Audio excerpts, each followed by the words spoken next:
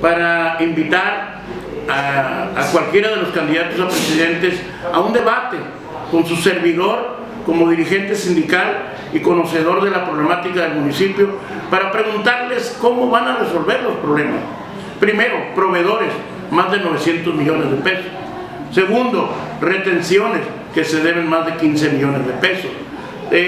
Problemas de nómina, problemas de que se habla de que el ayuntamiento es el que obligatoriamente presta los servicios.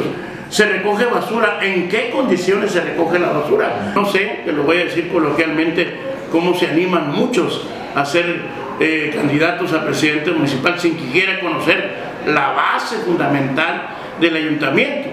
En este caso, pues algunos tendrán la experiencia, uno de que fue director de policía y tránsito y el otro compañero que fue regidor en una administración. Cuando menos yo creo que se tiene un poco más de noción de lo que es un ayuntamiento, pero la demás gente que se suelta hablando sin saber realmente cómo está compuesto el ayuntamiento, cuántos empleados somos, cuántos de base, cuántos de confianza, cuál es el organigrama, cuál es el manual de funciones, o sea, ¿a qué le van a tirar? ¿O qué van a hacer?